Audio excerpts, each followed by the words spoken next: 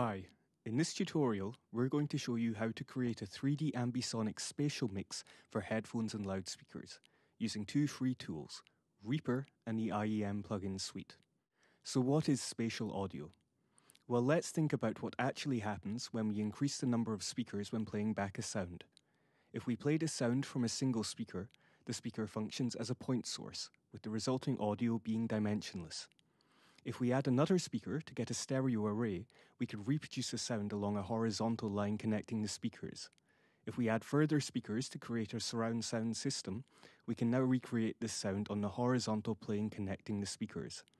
And if we add more speakers above and below this plane, we have the possibility of recreating this sound in 3 dimensions. When working with sound being reproduced in 2D and 3D, we can be said to be working with spatial audio. The traditional approach to this has been to treat the extra speakers as an extension of the stereo array, sending one channel to each extra speaker. This is what is done in 5.1 or 7.1 setups, and is referred to as a channel-based approach. There are some drawbacks to this approach though.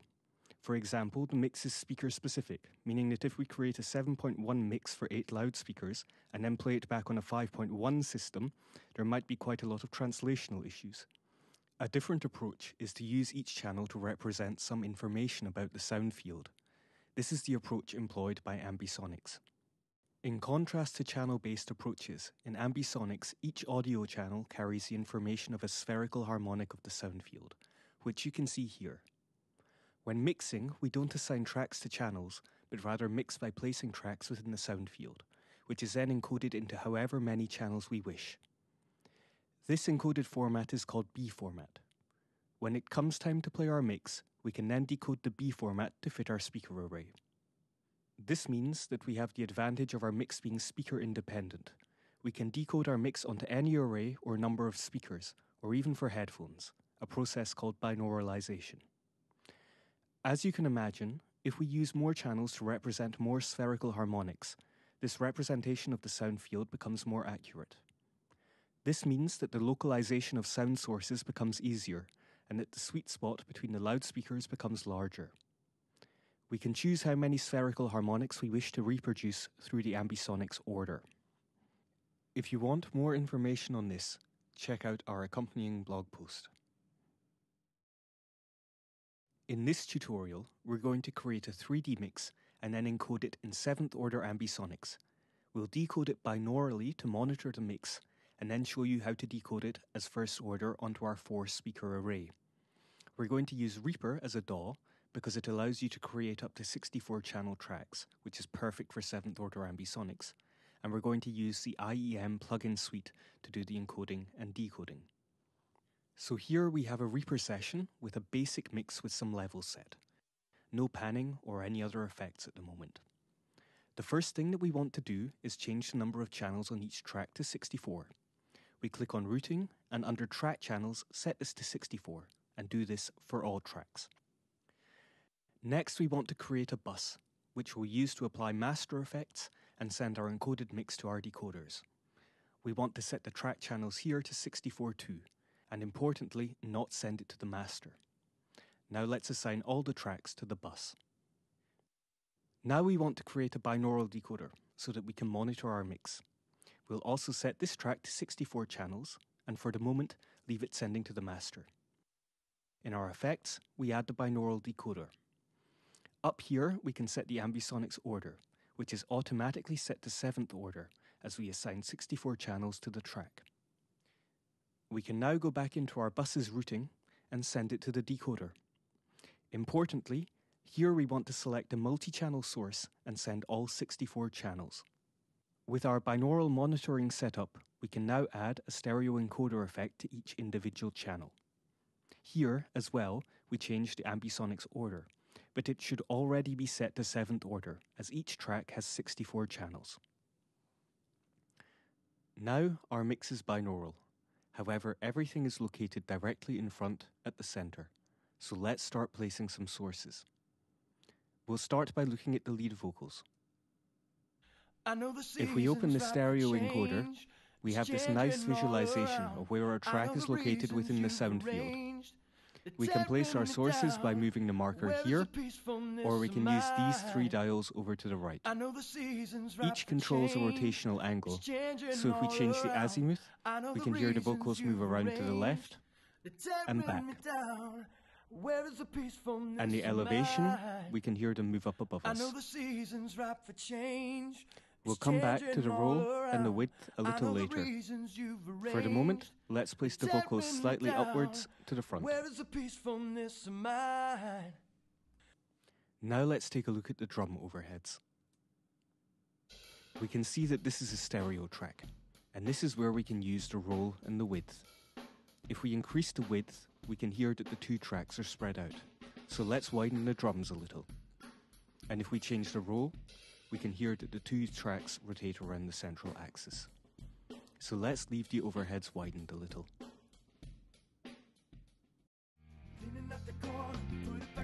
So now we've placed some tracks within the sound field. You can hear that the backing vocals and keys are placed behind you, the electric guitar is right above you, the acoustic guitar wide to the left, and the bass below. The IEM suite provides a plugin called the Energy Visualizer that lets us visualize and monitor our sound field. If we apply this to the bus, we can see that the energy levels match where we placed our tracks, and that we still have some free space in our sound field here and here.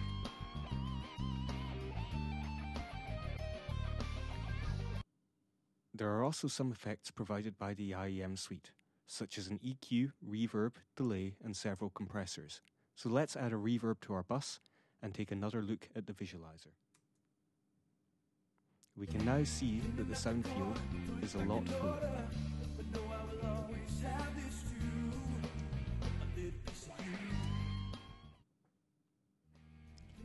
There are several other plugins to explore in the IEM suite, such as a directivity shaper that allows you to place individual frequency bands from a single sound source at different locations, and they're worth playing with.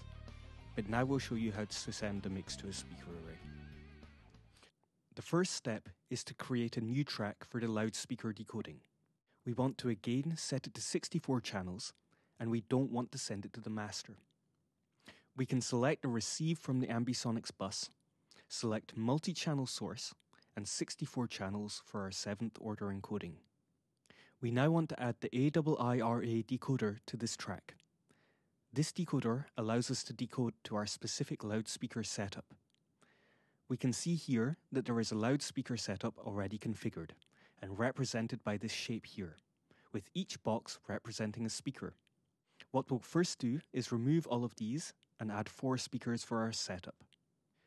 Now our setup is quadraphonic and 2D, so let's first of all set the elevation of the speakers to 0 degrees. We can now see that they are all on one plane, but the locations aren't correct.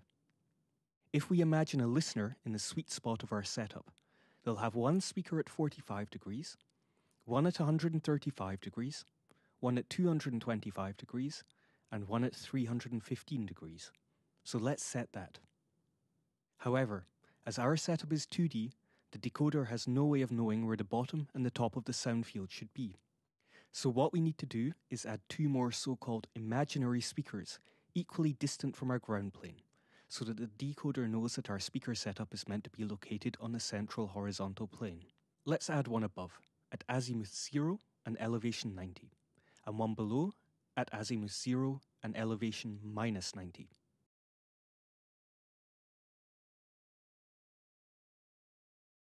For both of these, we select the imaginary box. We now assign each speaker to the correct channel. Now we can see our speaker setup, and we can see here that the plugin tells us that this is a suitable setup. We select the first order decoding, and then calculate our decoder.